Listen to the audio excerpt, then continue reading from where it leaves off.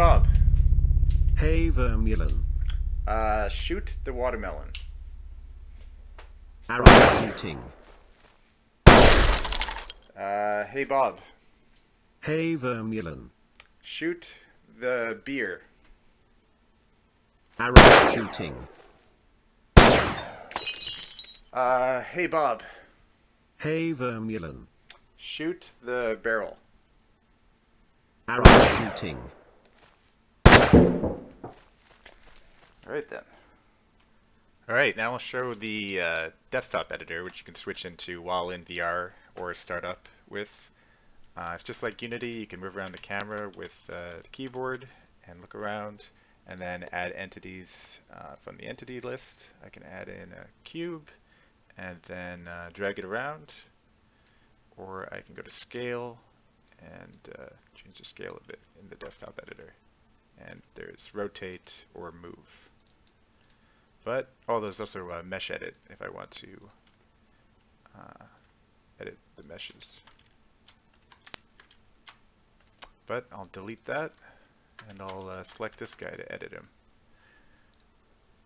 So if I go into the edit one, it can show me the variables, how things are actually set up when he first starts up, and then, or I can go into scripting to start setting up what happens when events happen. So under variables, I can select things like its model and its AI state, just starting AI state. I can add more AI states if I want. I can set its walk speed and things like what weapon is in its hand.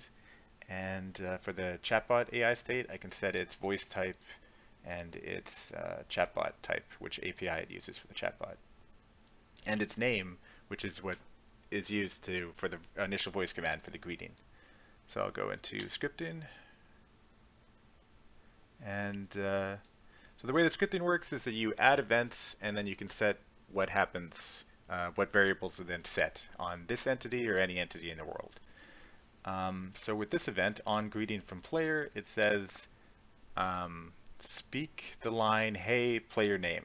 So it uses the player to speak the line, and then sets the target to the player that spoke the line and the AI state to chatbot. I'll just delete that, and then this one says on hearing a new line, if the line contains shoot, then go through each entity, and if that entity's name is in the line that we set to them, then set that entity as the target and the AI state to shooter. So just to show how this could be done, I'll get rid of all that, and I'll add a new block for each, and I'll select entity and entities, and then I'll say if I'll go entity equals. I don't want equals, I want contains. So I'll drag this. Oh wait, what do I want to do? Oh yeah, I want to go on the entity. I'll say on the entity if the entity's name. So I'm selecting the variable on the entity. Since this could be any entity, it shows all the possible variables. But if it was just a player, it would show just the variables that a player would have. So I'll go if entity name contains, and then I'll drag the line there. So if the entity name contains the line, oh wait, that's not what I want to do. I want to go if the line contains the entity name, actually. Yeah, so now, because it's just, yeah, there we go. Oh yeah, for that one, because I've already selected the line, it just shows me the variables that are text, because it knows I'm selecting for a line.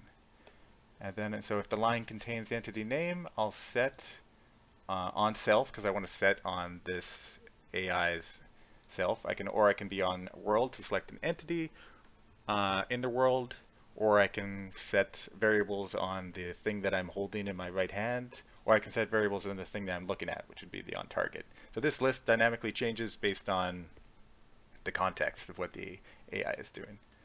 So I'll go on self set AI state to shooter, and then set target to, oh right, I want to set the target to the entity, actually, to entity. There we go, and I can hit play mode to start, but since I'm not actually in VR mode, I'll have to switch to that. But that is everything. Thanks.